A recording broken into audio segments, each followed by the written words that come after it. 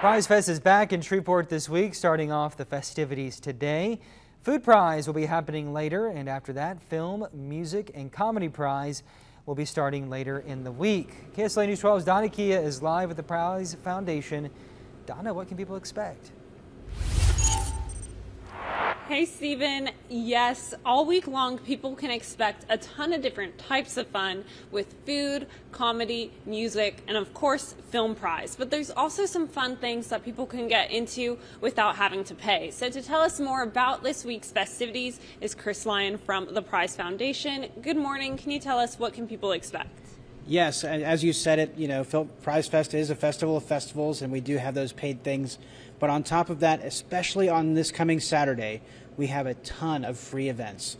So all weekend long, starting Thursday, we have the red carpet event starting at 7 o'clock, where the filmmakers are out there dressed up, walking that red carpet.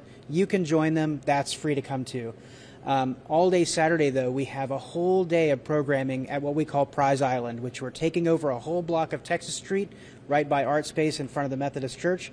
And we're going to be having live conversations with artists, musicians, cocktail demonstrations, DJs, the whole thing. So you can come down, hang out, lounge around in some of our seating that we're going to have out there, get a coffee from Rhino Coffee or whatever, and enjoy the festival atmosphere without having to pay a dime. Okay, thank you so much. And again, if you do want to support the Prize Foundation, it is a nonprofit, and you'll be able to purchase your tickets for either Film Prize, Comedy Prize, Music Prize, whatever kind of suits your fancy. For now, reporting live in downtown Shreveport, Donna Kia, KSLA News 12.